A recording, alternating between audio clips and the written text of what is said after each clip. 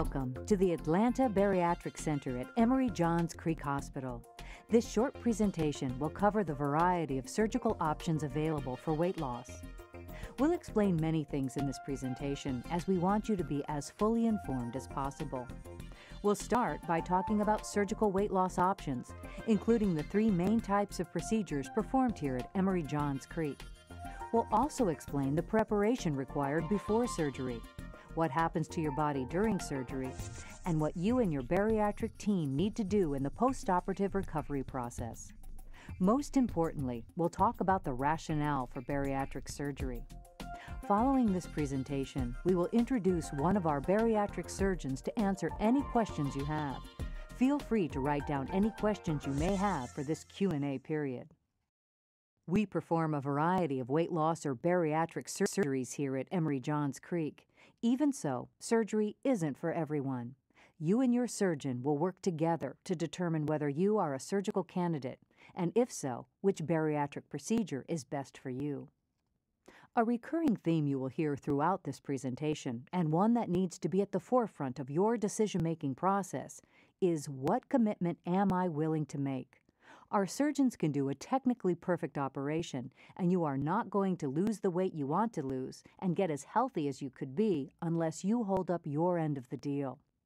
In a few moments, we'll talk about what those commitments entail and the lifestyle changes you will need to make. You need to ask yourself if you are ready to make those necessary changes. We are in the midst of an obesity epidemic. Currently, 3 in 5 Americans are obese or overweight, and as this series of maps from the Centers for Disease Control demonstrate, it appears that things are only going to get worse.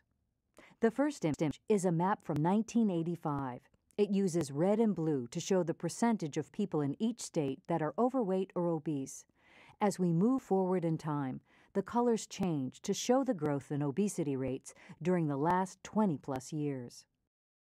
You can see that the percentage of the population who suffers from obesity continues to grow until the charts incorporate new colors and new categories. You may now be asking yourself, so why should I lose weight? Everyone is becoming obese, so I'll fit right in. Unfortunately, an obese individual's risk of dying early is doubled compared to someone of ideal body weight. This is because of the many other health problems that are associated with obesity. Here, we see a list of the most common obesity-related comorbidities. Comorbidities are those health problems that often go along with being overweight or obese. Some of them may look familiar to you, as you already have them or are on your way to getting them. The best thing about losing weight with surgery is that many of these problems get better. Some may even go away completely. Weight loss can also help reduce your risk of getting some of these diseases in the first place, especially diabetes, high blood pressure, and some types of cancer. Unfortunately, obese individuals have a much higher chance of dying from certain cancers, particularly colon, prostate, and breast cancers. For obese men, the cancer mortality rate is 52% higher than normal weight individuals. For women, the rate is 62% higher. In addition, 70% of diabetes in the U.S. is due to obesity. Odds are a fair number of you already have type 2 diabetes or are on your way to getting there. Bariatric surgery can help you. In fact, weight loss surgery can be a great preventative healthcare tool. Our surgeons at the Atlanta Bariatric Center think this is the greatest benefit of surgical weight loss. Now we're going to discuss how to determine obesity. Body mass index, or BMI, is the ratio of your height to your weight. The larger the number is, the higher the BMI. Your BMI is one of the primary factors for determining obesity and whether you qualify for bariatric surgery. Here at Emory Johns Creek, we follow the American Society of Bariatric Surgeons guidelines, which state that a patient may be eligible for bariatric surgery if they have a BMI greater than 40 or a BMI greater than 35 if they have comorbidities such as high blood pressure, sleep apnea, or diabetes. An ideal BMI is typically less than 25. An individual may be considered overweight if their BMI is between 25 and 30. An individual is considered obese once their BMI goes over 30. At a BMI of 35, a person is considered severely obese and could be a surgery candidate. When an individual reaches a BMI of 40, they are considered morbidly obese and would most likely qualify for bariatric surgery. This chart illustrates the relationship between BMI and mortality.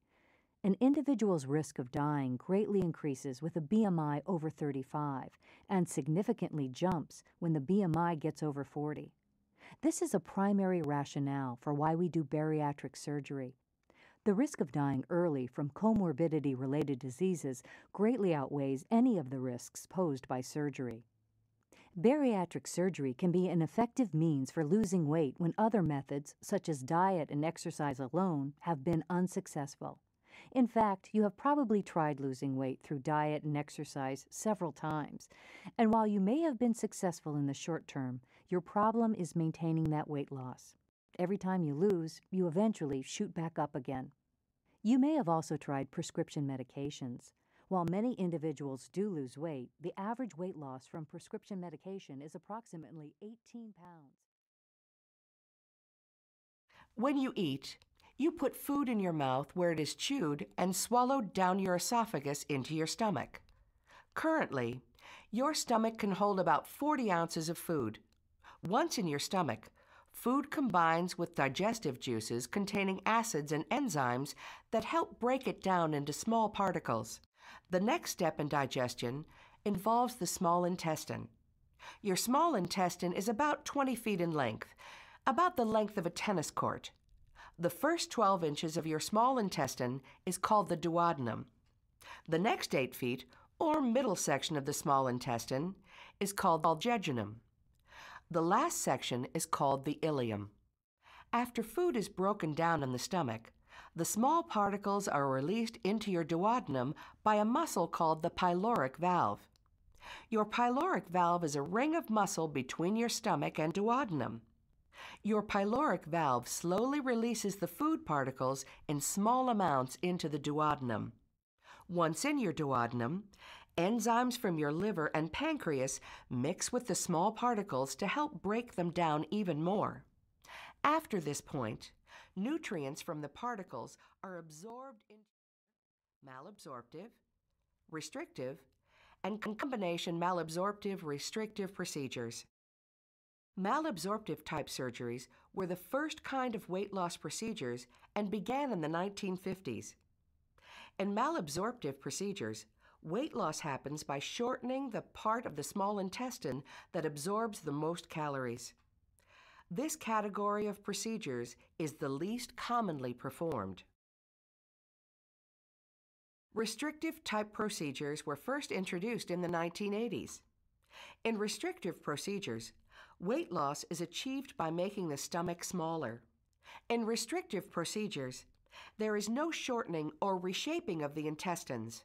Weight loss happens because you eat less food. Combination malabsorptive restrictive type procedures have been developing since the 1960s. In combination malabsorptive restrictive procedures, weight loss happens by